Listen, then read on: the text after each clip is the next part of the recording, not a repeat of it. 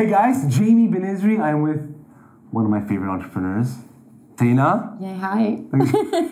Thanks for being here.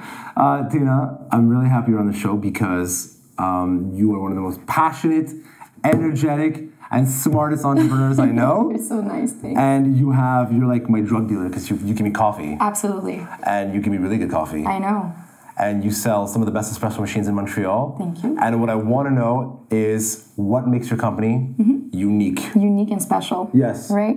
Well, there's three different sides to it, right? So the first one is going to be about the coffee itself. I deal with a roaster from Naples, which has been around... Naples, Italy, not Naples, Italy. Not Naples like Colorado or Vermont or something.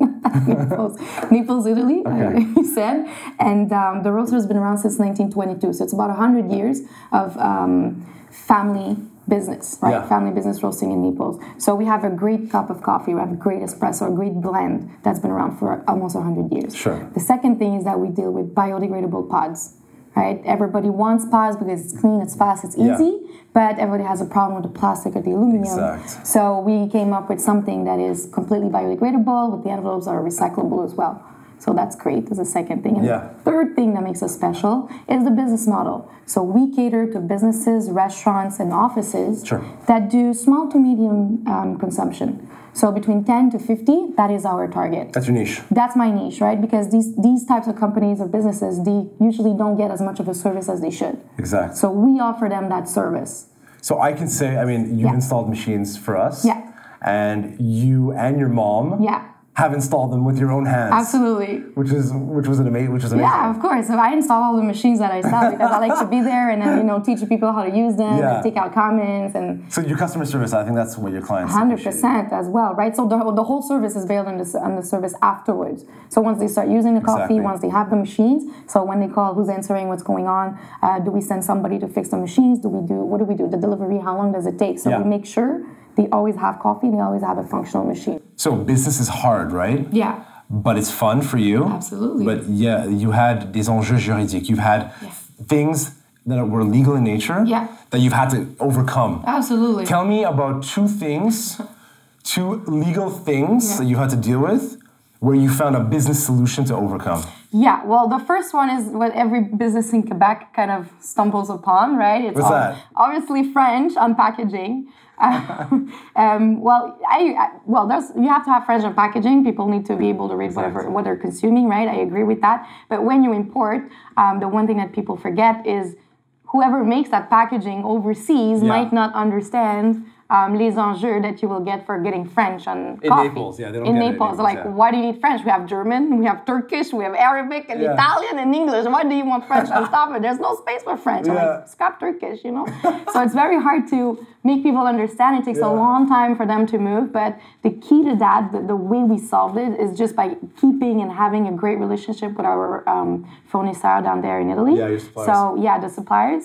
Thank you. And I try to go every year.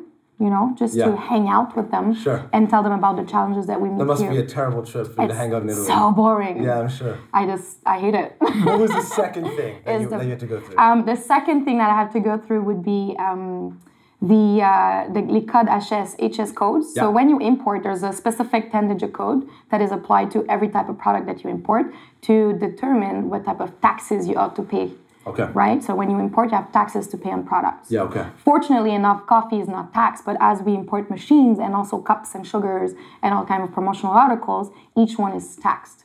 So the fun thing is that nobody really knows is that when you hire a company, even if it's an international company, to do your freight, they put a code on whatever you tell them that is in your container. Let's say the code is not applied properly because there are a lot of specifications and a lot of categories. Let's say there's a category that is wrongly labeled.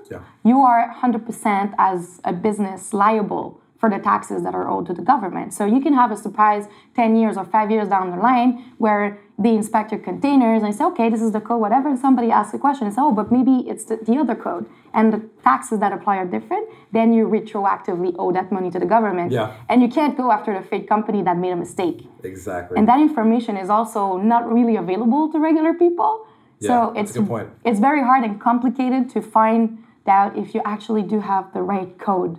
So that was the second challenge. How did we overcome it? I went to see all the coffee suppliers in Montreal. I said, what's your code for this and this and this? And I made sure that... You did your homework.